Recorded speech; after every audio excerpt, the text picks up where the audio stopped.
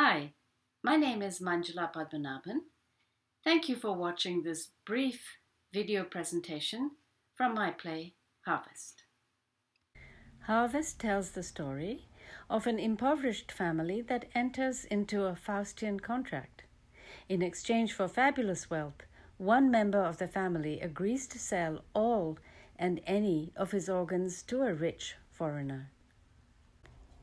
Act 1, Scene 1 opens with Om, his mother Ma, and his wife Jaya sitting in their one-room dwelling discussing Om's strange new job. Why fight over what is finished? Tell me about this rich foreigner, your employer. Who is he? Why does he love you so much? That's what I don't understand. Where did he meet you? Oh, just tell her. Tell her. We've never met, Ma. What?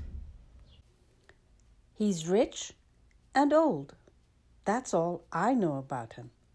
Probably suffering from some illness. And why is he paying you so much? Oh, Ma, don't you see it? Isn't it obvious? You're so smart that you can hear God himself thinking, but I need to hear with my ears. Tell me, my son. Oh, you wouldn't understand, Ma.